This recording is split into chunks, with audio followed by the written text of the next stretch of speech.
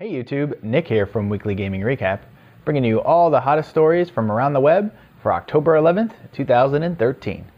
You'll no doubt notice Carrie's not here this week. She's off on a little vacation. So let's get right into it. We'll start with next-gen news. The Xbox One DVR basically is going to record all your achievements. So no need to wonder if you need capture equipment or anything like that. And you'll be able to share them provided you have Xbox Live Gold. I didn't see anything about not recording if you weren't a Gold member, just that you couldn't share it. So it's kind of odd, but maybe it'll record it and you can play it back to your family if you don't have Xbox Live Gold or something like that. The internet, however, blew up when Ad Age posted a story that Microsoft was going to somehow use the Kinect to gather data and show you ads. Kind of like if you were drinking a Mountain Dew and maybe it would show you an ad for Doritos or something like that. Basically, they said the statement was taken out of context. All they're doing is linking Xbox One to portable devices and second screen apps like Smart Glass, like iOS, like your iPhone. And another report came out that said this goes a little deeper, and both stories are kind of true. Basically, Microsoft is looking to create something like a super cookie, which if you've gone around the internet, you'll know that a cookie basically tracks you and tells advertisers where you've been, where you're coming from. So if you go to Coke's website, it'll put a cookie in there if you visited it, and then they can track where you went from there. I'm really oversimplifying it, but basically, you know, cookies are there so advertisers can display targeted ads to you. So if you go to a shopping website like Amazon and you look up certain items, when you leave that website and you go to somebody else's website that has Amazon ads, it'll continue to display things you've already looked at. So it'll personalize those responses. Microsoft isn't alone in creating this super cookie. Amazon's one of them. Apple. Basically, they want something that'll follow you between devices as opposed to just on your browser, so they can target ads to you basically wherever you are, on your mobile, on your tablet, on your Xbox.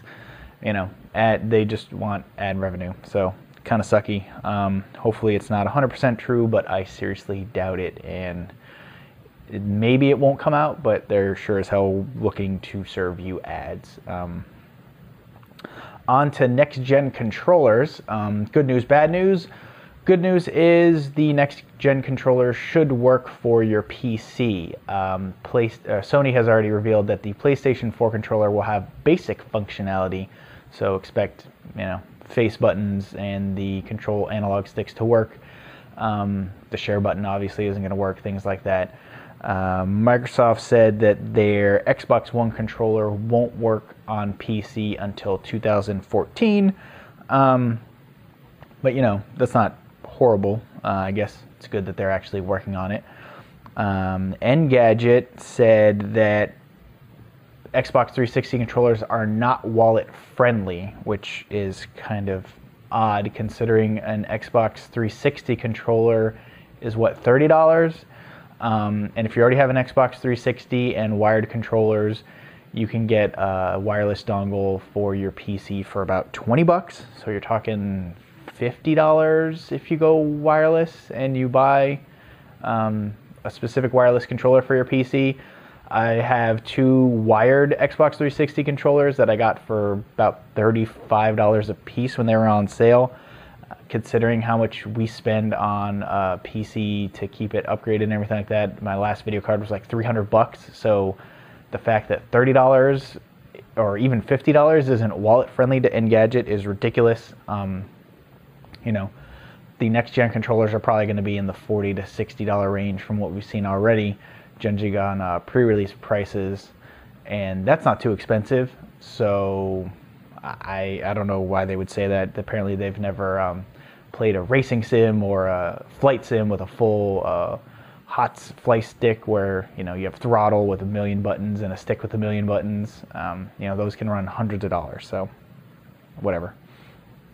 On to headsets.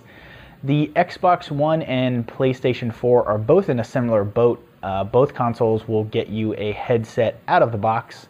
However, your awesome headset that you've been using for either your PlayStation 3 or Xbox 360 or both will probably not work, sadly, with next gen.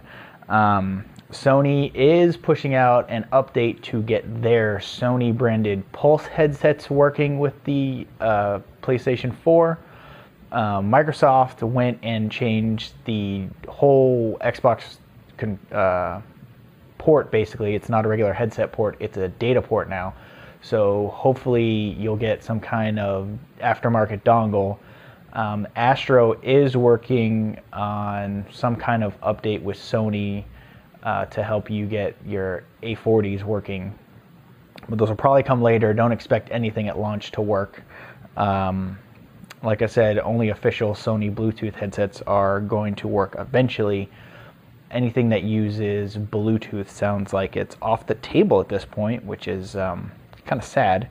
The USB function that the Astros use is being worked on, so that's good, I guess. So you don't just necessarily need an Astro.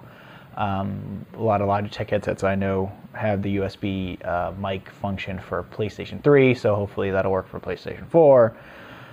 I find this totally unacceptable from both companies. I mean, they're pushing social media down our throats, basically. You know, sharing achievements, recording video, Twitter, Facebook updates. You know, they want us to share, but yet nobody thought to include current gen headsets. You know, talking person to person, something we've been doing for the last 100 years with a telephone, was like too much to ask. I mean, that's ridiculous. PlayStation Vita owners will get their PS4 Link app in the next PlayStation Vita update. This just basically is a Microsoft Smart Glass-like feature for the Vita, second screen, updates, things like that, pushing downloads to your PlayStation 4 console. iOS and Android, however, will have to wait till the console launches to get their respective apps. Not a big deal. It's nice to know that they're integrating these kind of things, so you can download while you're at work. Sony has also started pre-orders for their wireless personal 3D viewer. I wrote $1,000, but I hope that's wrong. Head-mounted display, dual OLED screens, 7.1 surround sound. I'm holding my money for an Oculus Rift HD. I won't be investing in a Sony personal viewer. However, competition is good for us consumers, so hey, you know, go for it, Sony. Make 7 new versions. All I can do is hopefully get a third player in the game, and maybe we'll have a lot of head-mounted displays to choose from, getting us better gear for cheaper prices. And in the final bit of next-gen news, Sony Worldwide Studios boss Mr. Yoshida praised Microsoft for their consumer and developer-friendly moves, basically praising their quick work turning around the initial freak out over the Xbox One and backpedaling, which probably cost them a lot of money and a lot of face. But don't expect, you know, Xbox station or Ultimate Game Station between Sony and Microsoft anytime soon. While he did wish them, you know, the best and say that he praises them for their moves, this isn't some coming apocalypse where Microsoft and Sony get together. So it's basically the shaking hands of two boxers or martial arts experts before they kick each other's asses. That's the best analogy I can come up with. All right, now on to more video game news, regular video game news, I should say.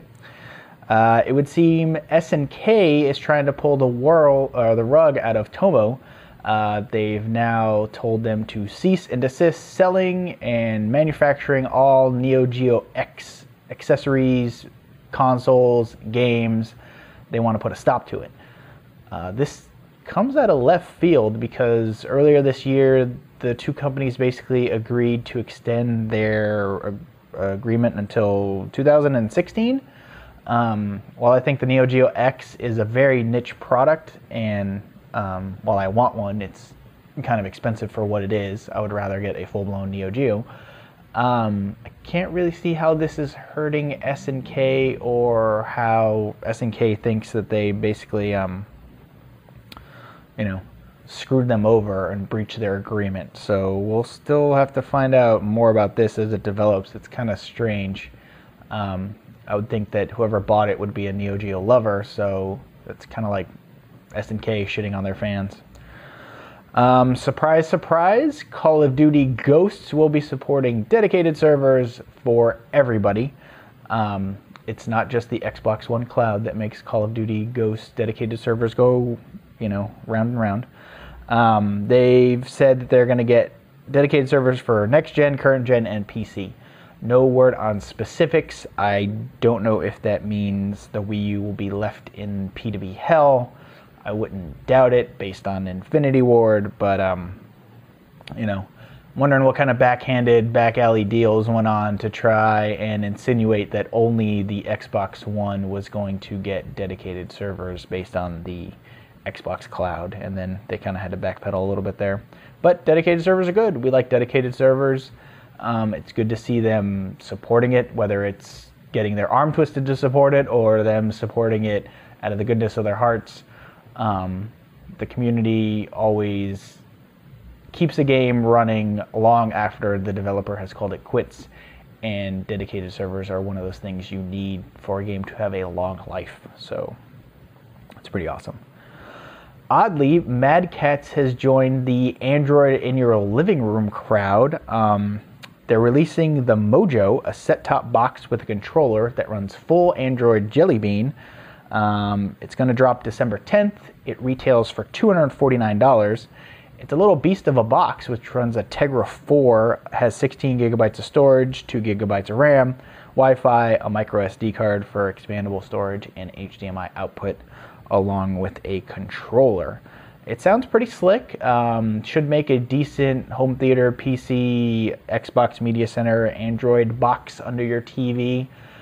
Since it's not running anything proprietary, you should be able to download, tons of Android games like Dead Trigger, things like that. So that's pretty cool. A little expensive, but for an all-in-one with a controller, not bad. Probably the controller is going to be the biggest worry for most gamers, so we'll have to wait for it to drop before we find out exactly how well it fares. Hopefully it fares better than the Ouya controller, which got a huge amount of flack when that came out. One of the very first games I remember being told I couldn't buy or play is getting a re-release remaster. That would be the point-and-click adventure game Gabriel Knight: Sins of the Father. Sadly, the original voice work was lost, so the great performances by the likes of Tim Curry, Mark Hamill, Michael Dorn, and more are not going to be in this remastered version. They're going to have to go and get a whole new cast of characters, which is sad at one point, good at another. It's always be interesting to hear how they redo this classic basically from the ground up now that they're not using anything previous. The Dusted Off and Shined Up Adventure is set to be released in 2014, so be sure to look out for it. It is a classic. MM25 Mega Man Rocks is a compilation album by fans and pro musicians alike who love them some Blue Bomber. There will be 18 tracks that cover a whole swath of games from the Mega Man universe. Basically traditional Mega Man along with the Mega Man X series.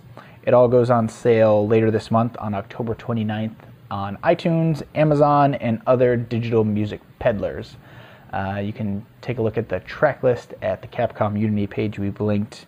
Looks pretty good. Really like to hear what they've done with the music, considering how many of those original tunes are classics. The must-have game from the Ouya, the Towerfall, is headed to PC come January 2014. It's getting a full Steam release along with a map editor and Steamworks support, which is awesome. That means you can now share levels, create levels, do all kinds of stuff. The game was pretty much the reason to buy an Ouya, so it's kind of good and bad that it's coming to PC. I'm sure people who waited for it are really happy. There's also going to be a few new classes and some new weapons included in the edition.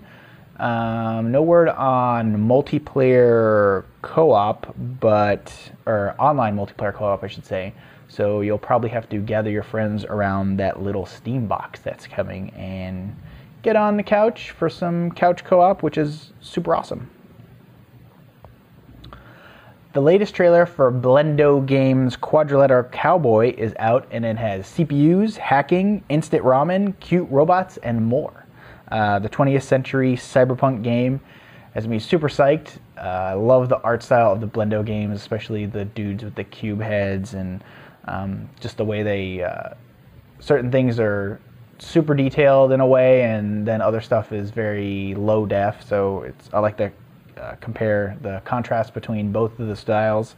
You also have a sweet computer in a suitcase you get to do some hacking with, and there is coding from the looks of the trailer, so I hope it's a simple programming language because I really don't have that much programming skills.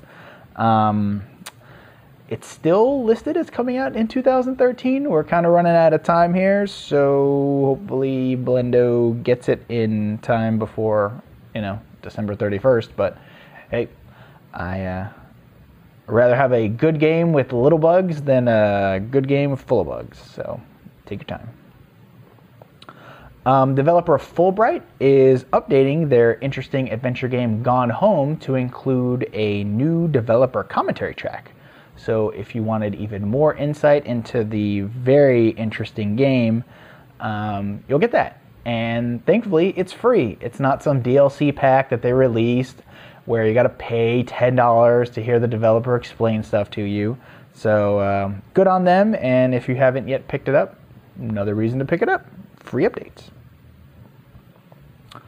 The Citizens of Earth Kickstarter is running out of steam. It's up to its final 5 days of funding, and they're only a quarter of the way toward their $100,000 goal.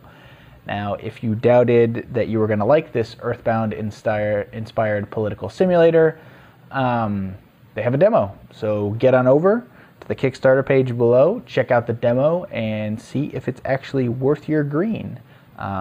It looks quirky from all the videos I've seen. It looks cool. I know Carrie loves it. I think she even kickstarted it.